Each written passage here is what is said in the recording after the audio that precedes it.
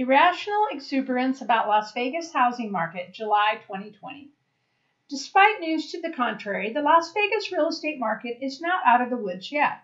In this video, we will discuss the June statistics and tell you why news headlines screaming about a new home price record are wrong. And finally, what can crush the market in a few months, and it is not the foreclosure threat. No tsunami of foreclosures in Las Vegas due to COVID-19 is expected anytime soon, because 96.4% of homeowners in Las Vegas have positive equity in their homes, as we discussed in a blog. This is a big change from the third quarter of 2010, when 69.6% of units were underwater. Additionally, while forbearance has stopped foreclosures and there is a moratorium on evictions, there is a great deal of premature, irrational exuberance about the Las Vegas housing market in July 2020.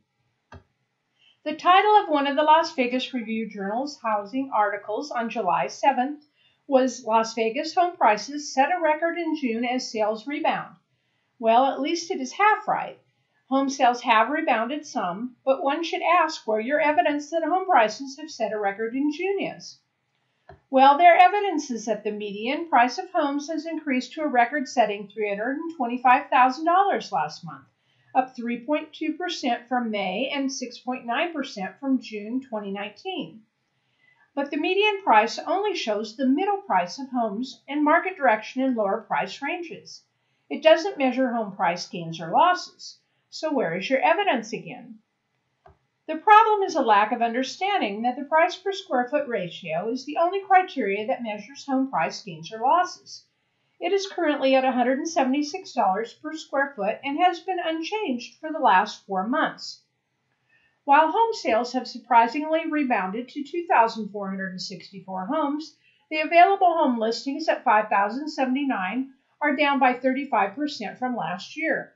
So the all-important months of listing inventory, which measures supply and demand, stood at 2.1 months in June 2020. Before we go on, let's talk about the months of listing inventory, which is calculated by dividing the number of active listings by the home sales. This number lives in isolation and is impervious to external conditions. The proof is that the current Las Vegas economic conditions are not leading to significant price cuts. Now, the only way to get price cuts is for the sales numbers to come down further significantly, which probably is not going to happen, or for the listing numbers to increase. We will discuss the latter below. Las Vegas housing market is yet to be hit by coronavirus crisis. So home prices have been steady, and there's no reason why they shouldn't be. Forbearance has stopped foreclosures, which are at least 15 months away. On the other hand, the unemployment plus the stimulus has helped more than 1 in 4 Las Vegas residents who have been receiving unemployment to pay their rent and have a little cash for other things. How long the sugar high lasts depends on the actions of the federal government later this month.